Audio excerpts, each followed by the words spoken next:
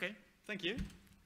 It's really nice to be here. I'm Sjoerd Huisman. I'm a PhD student in the Netherlands, and I'm working with Boudewijn, who gave not the previous talk, but the talk before. But I see that some people are walking out and in, so I will tell some things that Boudewijn has told as well, but I think I'll have to repeat them. So I will tell you about BrainScope, which is a portal for interactive visual exploration of the spatial and temporal human brain transcriptome. In other words, we're looking at viewing gene expression in the brain. So we want to visualize this. And we're not visualizing our own data, so we're visualizing data from the Allen Brain Atlas. And Boudewijn already gave an introduction into the Allen Brain Institute. But just briefly, it's an institute in the US where they collect a lot of data, and they collect this data just to get it out there for everyone, and it's all publicly available. But I will be talking about one specific data set they have, and that's the Brain Atlas for the healthy adult human, so it's a healthy brain.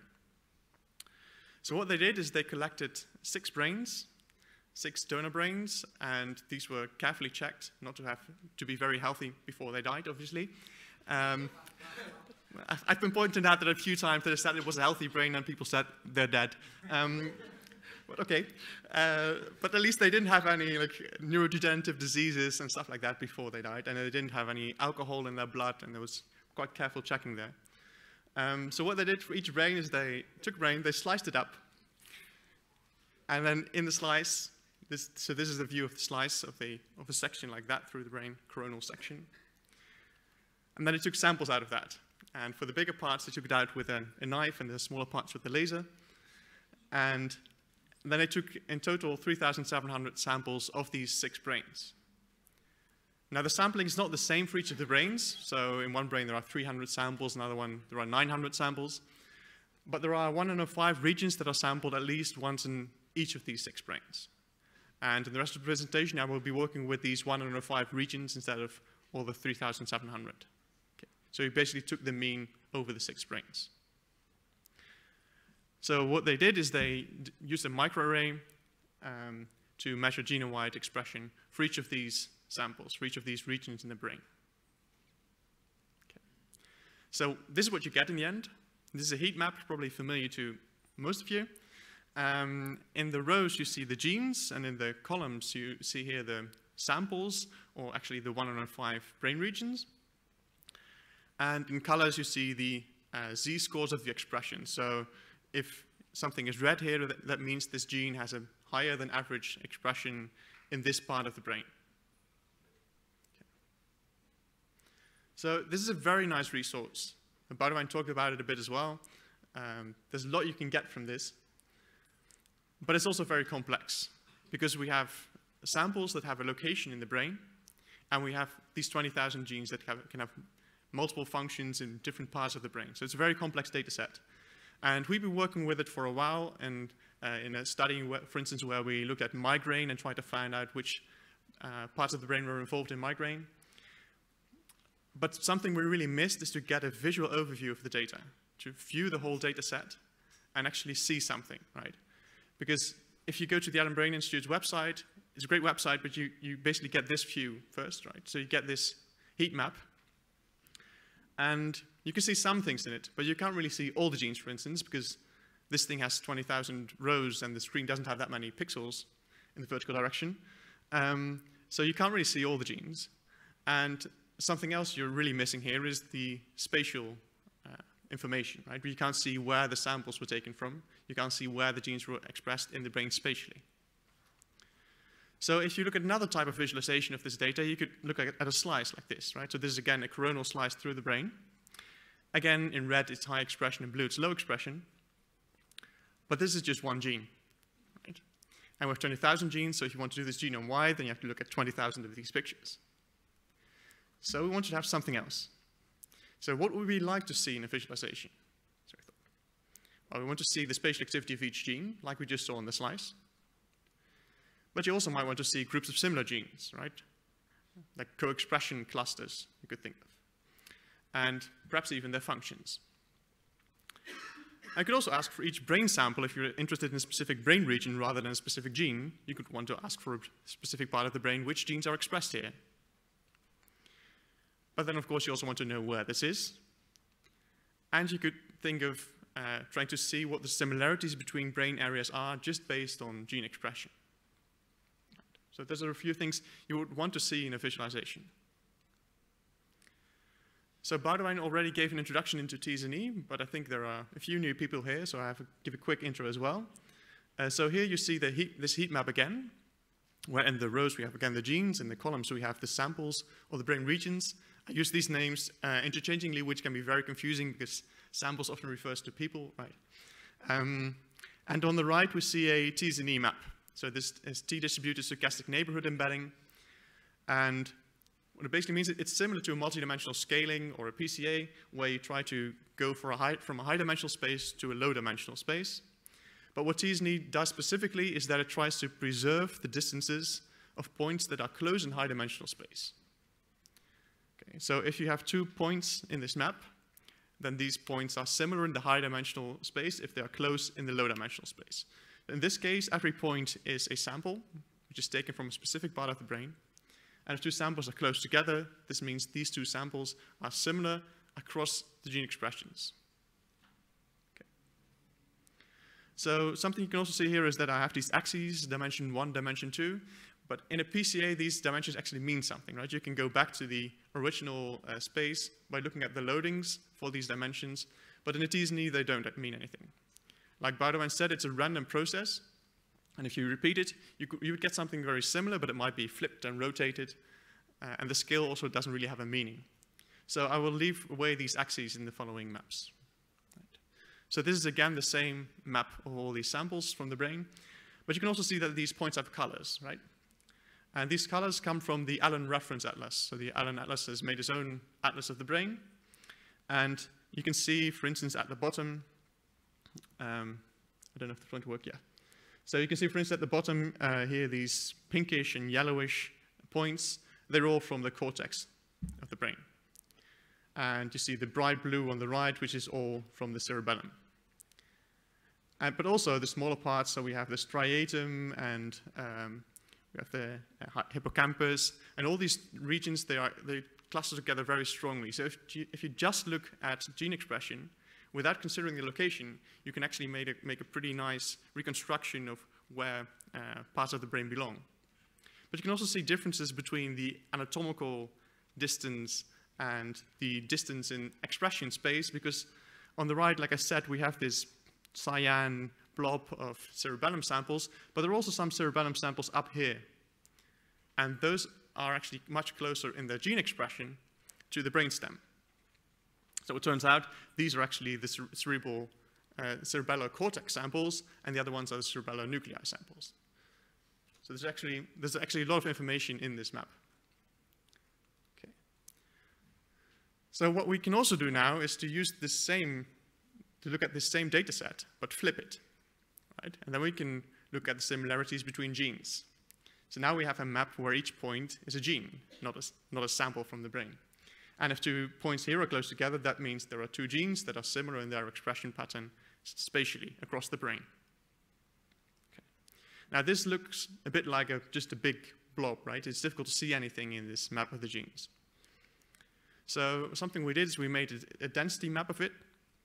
And if there's a high density, this means there's a group of genes here that's very similar, right? They are strongly attracted to each other, so they're very similar. So we looked at the high densities in this map, and then just for illustration purposes, we selected the top 3,000 genes in the highest densities. And if you then look at these groups of genes you end up with, you can look at their functions, right? And you can look at where they are expressed in the brain. So let's, for instance, take this group of genes. So this is mainly expressed in the white matter, as you can see, in these 3 slices of the brain, of the half brain. And if you look at the functions of these genes, and we do a Go enrichment analysis, then you can see that a lot of these genes are involved in ensheathment of neurons, which makes sense for genes that are expressed in the white matter, right? If you look another blob a bit more down to the left, then you can find a group of genes that's strongly involved in the immune response. Or if you go to the top, then you find a group of genes that's more expressed in the cortex, and There are a lot of genes in here that are involved in forebrain development. You can find all kinds of stuff in here. So, but what you can see in general is that if you look at this map and you look at groups of genes, then you often find that these have a very similar function, very similar functions that are usually related to the brain, which is nice. Okay. So we did this for this whole map, and then you see all these different things which you can't really view from the room now, but if you go to the website or to the paper, you can look at all of this. Okay. So this is the BrainScope website, and I will actually try to give a live demo as well, since it worked for the previous speakers. Okay. So this is the BrainScope website. You can go to brainscope.nl and just give it a try yourself. Please wait until after the presentations. And on the left here, we see the gene map. And on the right, we see the sample map. So these are the same maps as I just showed you in my presentation. And on the right, we have slices of the brain. So these are 3 slices just selected to be sort of evenly spaced throughout the brain. But of course, your region of interest might not be in it. So you can scroll down here and you can select whichever slice of the brain you would like to see. Okay. So one nice thing about this, which you couldn't see in my presentation, is that this thing is interactive. Right? So if I now mouse over a sample, then I see several things. So one thing is on the right, in these slices, you see this sample light up. So the thing I just selected was a part of the cortex. But something else you see is that on the gene map, you see genes light up. Some genes become red, some genes become blue, and the genes that are red now are genes that have a high expression in this part of the brain. So if I now go to another sample here, so this is another pattern of gene expression. If you go to the cerebellum, we see this pattern of gene expression. So you can explore the whole space of samples and see which genes are expressed in these regions, which also helps you a lot to make more sense of this big blob of a gene map. Right? And if you want, of course, you can also click here in this map and you can get the same information. So if you prefer to click here, that can also work. Now we can also do something interesting on the other side. We can mouse over on this map. And now what we see is the expression of a set of genes centered around my cursor, the average expression. And you can see it on the sample map in the slices of the points, and you can see it on the slices of the brain, again, in color. So these genes I'm selecting now, they have a high expression in the cortex. Okay. Now, a final thing I would like to show in this tool is that you can select, well, we have lots of options here as well. Let's select like this. We can select a set of samples here. So these are hypothalamus samples. And then we see in the map on the left, in the gene map, that there's a group of genes that is highly expressed in the hypothalamus. Now we can also try to select those. So go to the other map. So this group here, this shows to have a high expression in the hypothalamus, which you can also see now here, right? And then we can go to our selections here on the left. We can right-click. Now we have a set of genes. We can export them. We can edit our selection, but we also can do gene set enrichment analysis directly from the BrainScope portal. So I don't know if the internet connection will work here, but it seems to work. So I can go directly to top gene and analyze this set of genes and see what comes out. Well, perhaps nothing will come out. So at the top, you'll see hormone activity, which is not a surprising thing to find for genes that have a high expression in the hypothalamus. Right? So this, I think, is a very powerful thing about this BrainScope, is that you can go back and forth between the gene map and the sample map, and that way explore this whole this whole Allen Brain Atlas. So that was the demo part.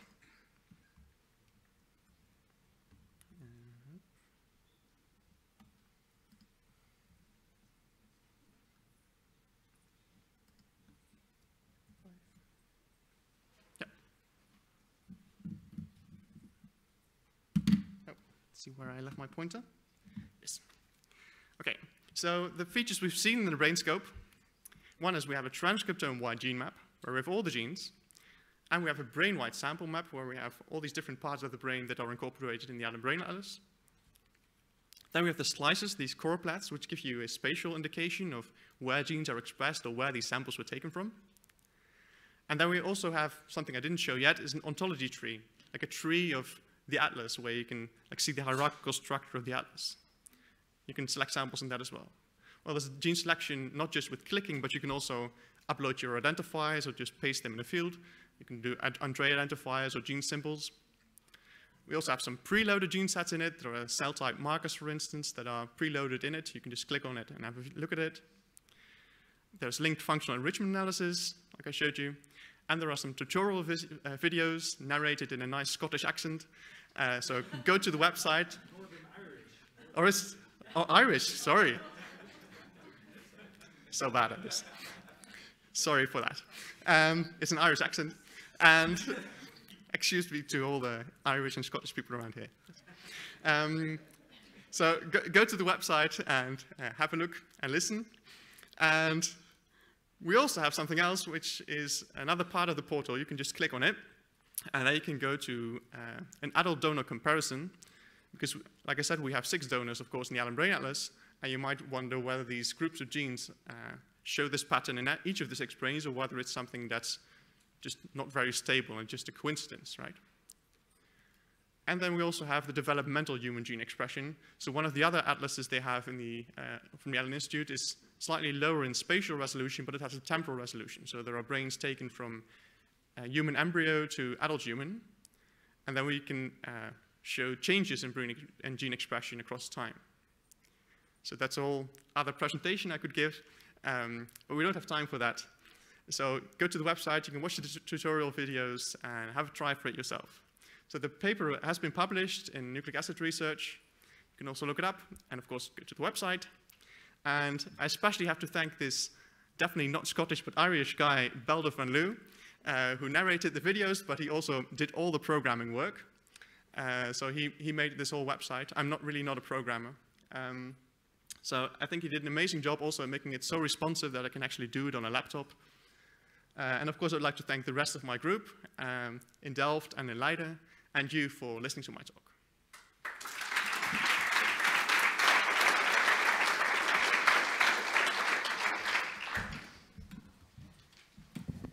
Thank you, Sjoerd, for a very nice talk. I'm sure there are questions. Yeah, this is really cool. You know, there's donated blood from NFL players, National Football League players with PTSD. They have studied that. I'm from the Army, so we're very interested in PTSD. So I was wondering if you have any plans or to extend that to visualize, you know, not just expression, but protein abundance as well. Yeah, so this whole portal was built up in a very general way. So when all the programming was done, it was Belder tried to keep it as general as possible. So it's actually quite easy to adjust it to any other type of data set. So definitely, if you're interested to have your data set in a visualization like this and it would be suited for this application, then talk to us and perhaps we can have a collaboration and try to visualize this. So, definitely. Related to that one, for these brains, do you also have like functional connectivity data, like fMRI data, and if there is, can you also add visualization for those data? And another quick question, like, is this platform open source or? Yes, so there will be another paper just on the software side of this. Okay. Yeah. Thank you. But on the network part, so there are some things we already tried on this.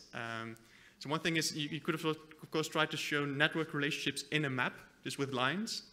But one thing I found there was that it's the annoying thing is that you will clearly see the lines between nodes that are very far apart, right? But things that are very close because they are very similar, the connections between those will disappear because they're very short, right? So it actually seems to emphasize the wrong thing. So we have to find a suitable way of like, visualizing network connections in a map like this. Thank you. Hi, I'm Marco from IGBMC Strasbourg, France. I liked a lot your presentation. And you know, with the arrival of these in vitro technologies, brain organoids are actually going to fill with a lot of data. And actually, I was wondering whether we could use your approach basically to challenge the outcomes of our brain organoids to do a direct comparison with the collection of the donors that you have. So is it possible to load data on this? Yeah, so at the moment you cannot load your actual expression data. Of course, that would be that takes a lot of work to do all the mapping, right? You have all these identifiers which you have to map, which will be a huge job.